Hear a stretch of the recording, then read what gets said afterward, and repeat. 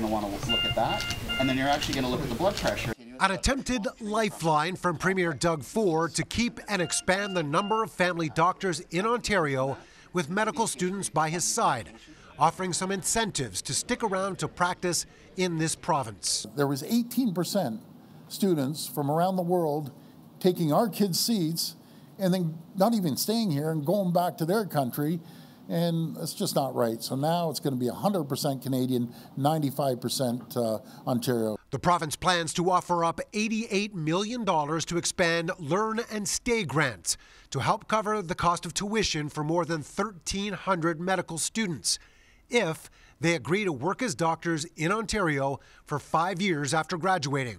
Ontario students need to come first. We are going to prioritize Ontario residents because those are our taxpayers that are paying those students to go to school. Ford's opposition at Queen's Park, meanwhile, says banning potential students isn't the answer, and the money should go into programs so more people can graduate. Quote, "We need more doctors, not less. At a time when we have more than 2 million people without a family doctor, we want to see more publicly funded residency positions. As always, this government's priorities are in all the wrong places." The Ontario Medical Association says 1 in 4 people in Ontario are without a family doctor. The province estimates this funding will help connect another 1.36 million people to primary care.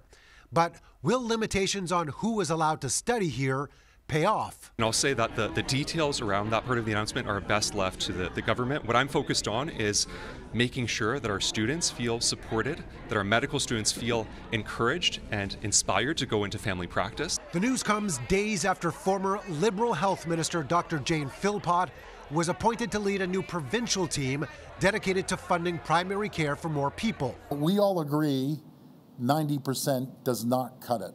That's unacceptable in my opinion, and I know our minister's opinion. We have to connect 100% of the people, and we can't stop there, and we won't. One of the medical students who was in attendance called the announcement life-changing, although the grant won't be available until 2026. In response, the Premier turned around, looked at his finance minister, called him Mr. Moneybags, and said he would look to backtrack this a year or two in order to take care of the debt that they'll be taking on. Mark McAllister, City News.